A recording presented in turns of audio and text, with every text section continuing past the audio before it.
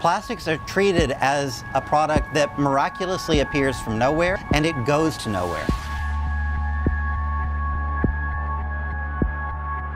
It starts when the oil and the gas leave the wellhead, and it keeps on being a problem at every step in the stage along the way.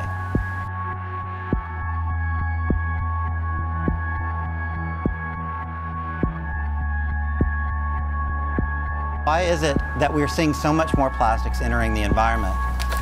And there's no better place to be talking about that than here in Houston. This is the story of plastics.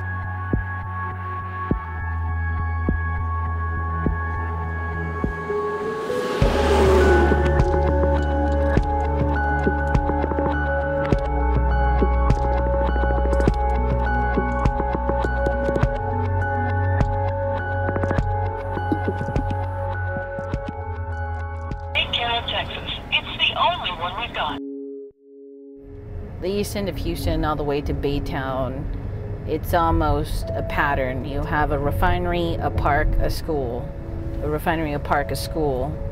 A chemical plant has a huge amount of green space next to it and is usually across from neighborhoods. Then a refinery, a park, a school, storage facility, a park, a neighborhood. Most of the industry along the Houston Ship Channel is the chemical complex, is the chemical cluster. So the chemicals are used for products, for plastic products. And I don't think people know that. Chemicals cause health issues to the respiratory system, neurological system, cardiovascular systems.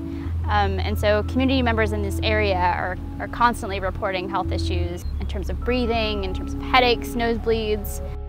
Other people don't have to go through this. Why should we?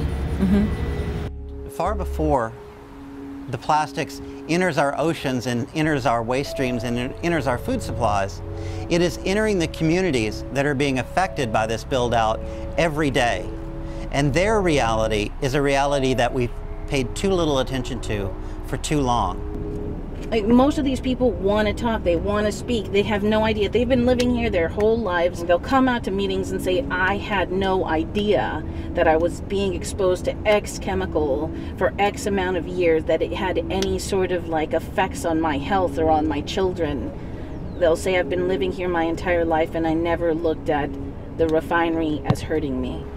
That is part of the hidden story of plastics, and it's a part that needs to come into the light.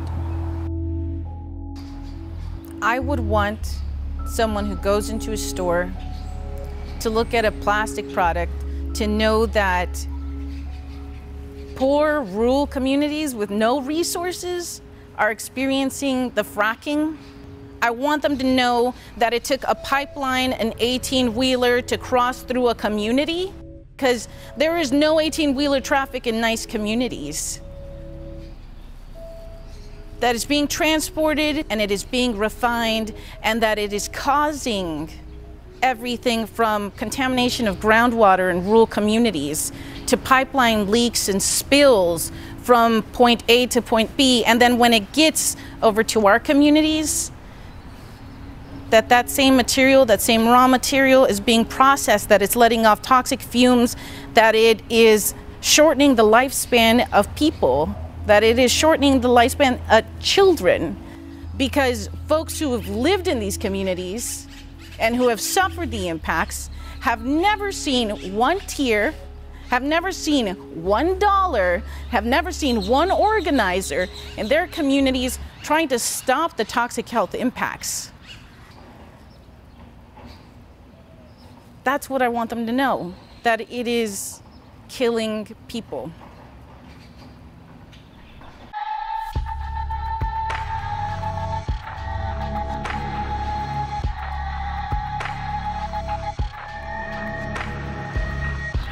It's a very real thing for us. It's our lives.